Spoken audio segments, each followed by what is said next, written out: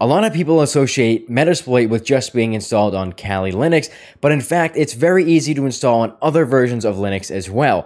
Today, we're going to be looking at how to install Metasploit on an Ubuntu machine. Let's take a look at how that's done. Alright, so now we are on our base Ubuntu machine and we're ready to install Metasploit.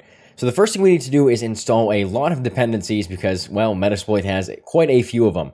So here's a command that we're going to be running to install all of the dependencies. It's sudo apt install Ruby, ruby-dev, build essential, zlib1g, zlib1g-dev, libpq-dev, libpcap-dev, and libsqlite3-dev. Now, I'll leave that command down below in the description so you don't have to type all of that out, but just go ahead and hit enter there to install all of the dependencies.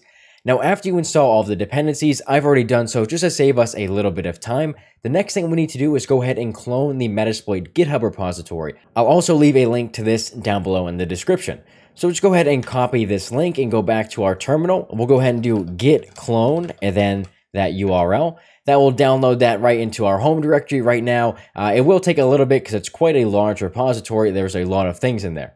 After you finish cloning the Metasploit GitHub repository, the next thing we need to do is install Ruby's bundler package manager. We can do this by doing sudo gem install bundler, and that will go ahead and install that for us. Great, so now that that is installed, the next thing we need to do is go ahead and install the Ruby packages for Metasploit. So now we can see the Metasploit framework directory. Since we just cloned the repository, we're going to cd into that directory. So we'll do cd Metasploit framework. Now, once we're inside of this directory, we need to go ahead and finish installing the rest of the packages for Metasploit through Ruby, and we can do this by doing sudo bundle install. That's going to read the bundle file that is in there and install all the dependencies that are Ruby dependencies. So installing those Ruby packages can take a little bit, but once you are finished, we should be all set.